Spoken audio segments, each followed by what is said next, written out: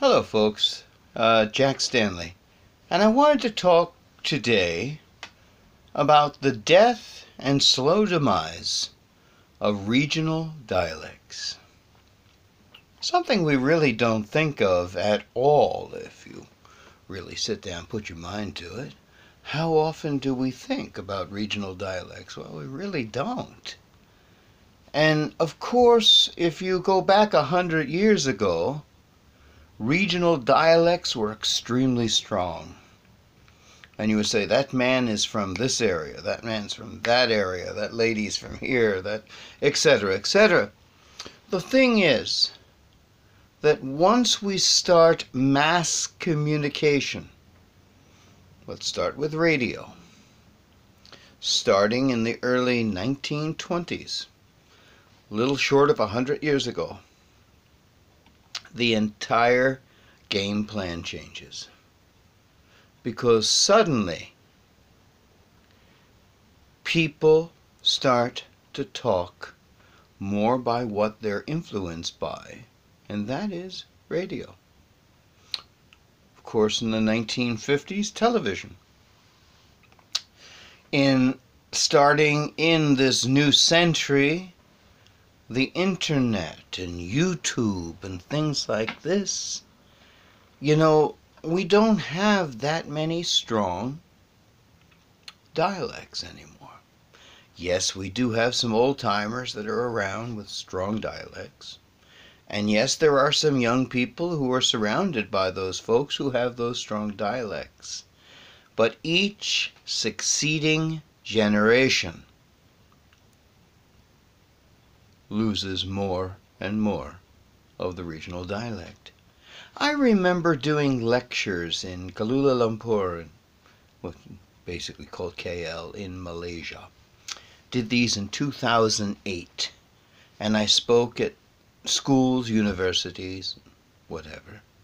And I remember a write-up of one of my talks, and they said, Mr. Stanley has a very strong American accent.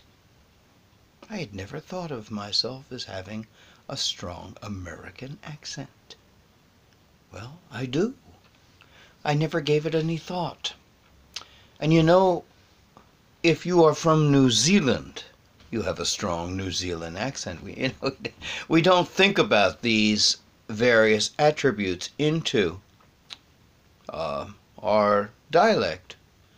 But if you think about it, and if you look at it, the influence of mass media, the influence of communication, the influence of the internet, radio, and television has had a profound effect on totally changing the way we speak.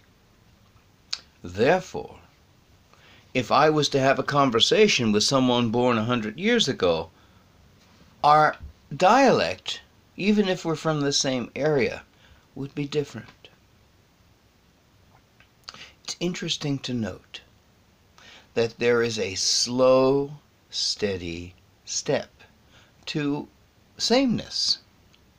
Because, like newscasters speak in what is called the flat Chicago, and hear now the news. Many people have started speaking in the flat Chicago. You don't have the regional dialects like you used to have. You still have some, but you don't have it like you once did. It's a very interesting thing. And it's part of a progression, because when you talk about social history, you always have to connect to social history, technological history, because technological history will always affect and transform social history. So just a little thought to throw at you, that the age of the regional dialect is slowly but most surely coming to an end. And before long, there will be a sameness in the way that we speak. Not going to happen right away. Several more generations will go by.